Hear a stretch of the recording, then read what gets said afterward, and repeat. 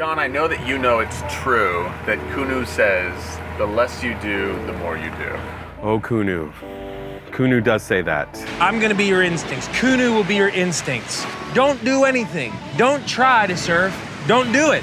The less you do, the more you do. His great wisdom definitely was part of the inspiration for Naked Development. The less you do, the more you do. So I would say do less, do better. It's something we talk about all the time. I almost feel like bad talking about it again, right? Because it's such a huge temptation to try to do so much and not focus on doing less better and higher quality. And I think we put this massive pressure on design and development to just solve all of our nonsense of trying to do too much.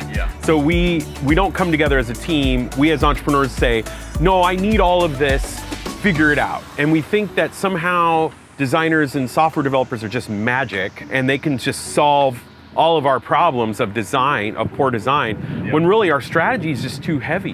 How can you help a very ambitious, big vision founder to start small like that? So the way I do it is based on time. What can you do in 90 days to get to market? Put a time limit on it. If you have no deadlines to market, you're gonna end up in this infinite amount of time and it will just go on forever. The other thing is, what can you do that you don't necessarily need to build a feature for, right? Like sometimes there's a shortcut. Right now we have this monetization plan on an app and I said, well, can we sell this on Facebook Marketplace inside the app first before we build a marketplace of our own? Like we all went, why aren't we doing that? Like, and we can do that today and not have to wait a month to build that feature and we get to test it out, see if it works and all this good stuff. So there's really smart ways to try things out, to prove your theory before you go build a bunch of features because you are so sure you're right. I hear that all the time. I just know.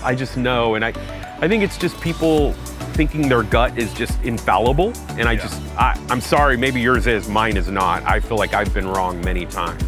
And so it's better for me to scientifically go through a process before trying to do something. Yeah.